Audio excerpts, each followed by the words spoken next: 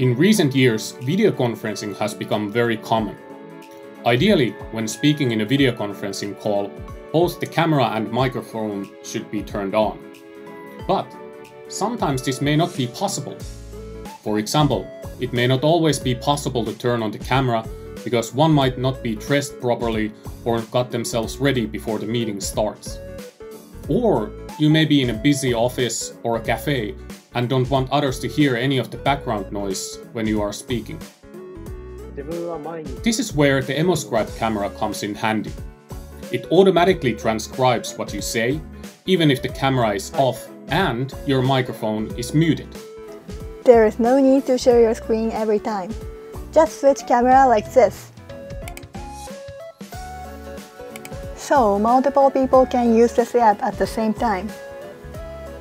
It is very easy to use with any video conferencing tool. By the way, have you noticed that the font of the subtitles changes each time? Actually, the font will automatically change based on your facial expression. I'm happy. I'm sad. I'm surprised. Let me explain in detail.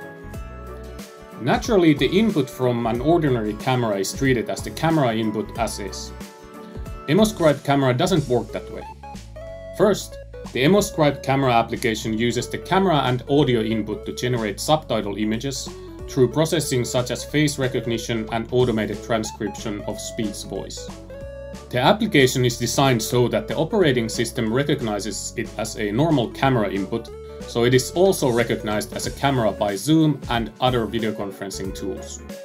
Such a system is widely referred to as a virtual camera. So, thanks to this mechanism, EmoScribe Camera is able to display subtitles that can communicate emotional information to others, even when your camera and microphone are turned off.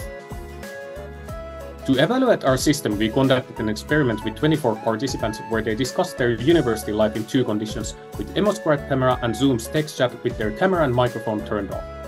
Our results suggested that the conversations were more lively with EmoScribe Camera, as indicated by the significantly higher amount of speech, as well as participants' interview and questionnaire comments.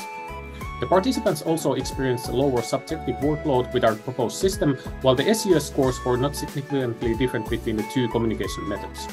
That's a good question. SUS stands for System Usability Scale. For our future research directions, please check out our paper.